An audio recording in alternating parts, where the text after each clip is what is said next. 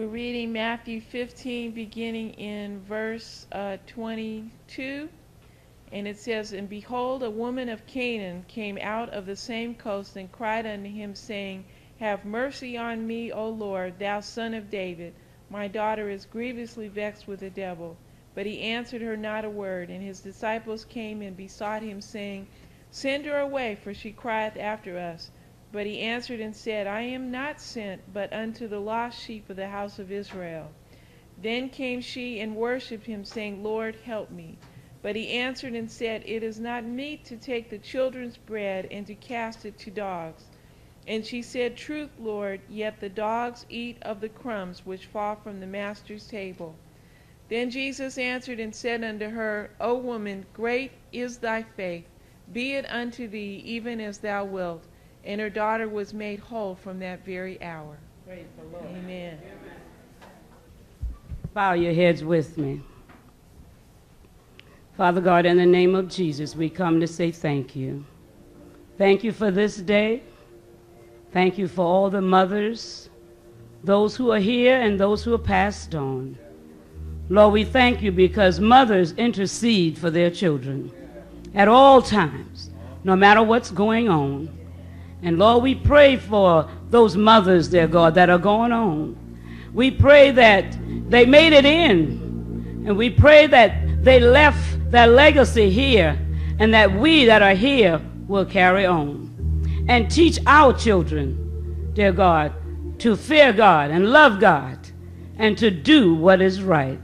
Bless us, we pray. In Jesus' name, amen.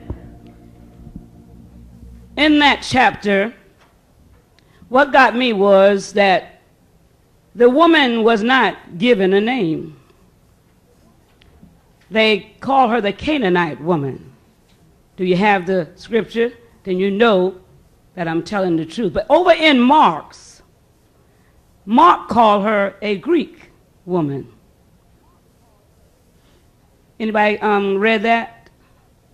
Anybody read that? If you look in the chapter there at Matthew 15:22, it will give you the chapter in Mark where she's called a Greek woman. Still not given a name, but woman. And the Lord laid on my heart that it doesn't matter what your name is. Did you hear what I said? It does not matter what your name is. What mattered is that this woman saw and she was focused on what she wanted. She was focused on her child because her child was demon possessed. And when she went looking for help, she stayed focused. So today I'm asking, are you focused on what really matters? Because if you're not focused on what really matters, then you're not going to get what you need. And you see, because they did not name her or give her no name, God is saying that it don't matter what your name is.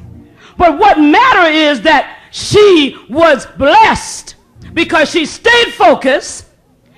No matter what the disciples or nobody else was saying, she stayed focused because she knew what she wanted. The reason why we don't get what we want from God sometimes is because we're not focused.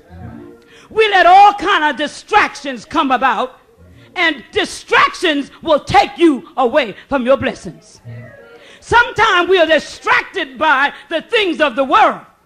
But this woman was not distracted, even when God said that he could not give her what she was asking for at that time because he said he had to give. He said, even the dogs.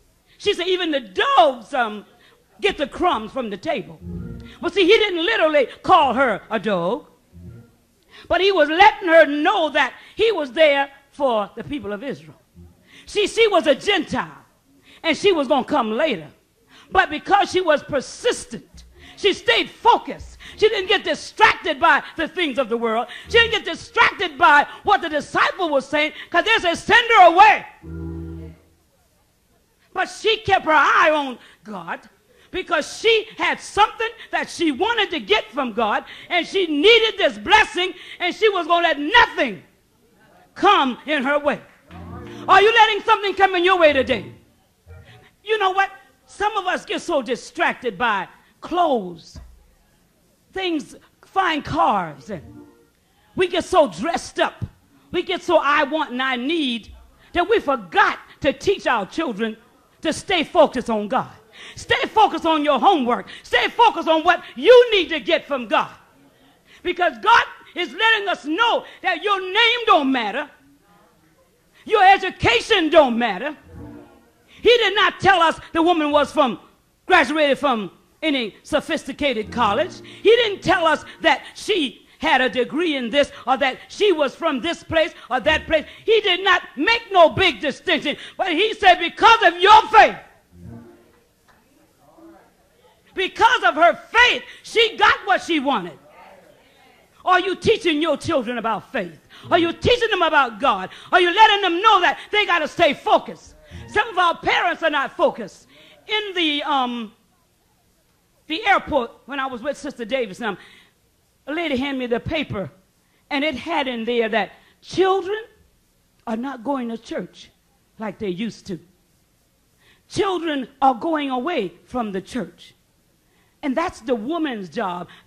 Now, the man also I know, but if you don't train them, if you don't let them be focused on what is important, not the iPod, not the internet, not the fine kind of shoes to wear, name brands, the baggy pants, you got to let them know what is important in today's world. Because in that paper they said the children, 60% of the children say they go to church sometime. They asked them were they a Christian, and they were kind of lukewarm. They said, well, I go sometime.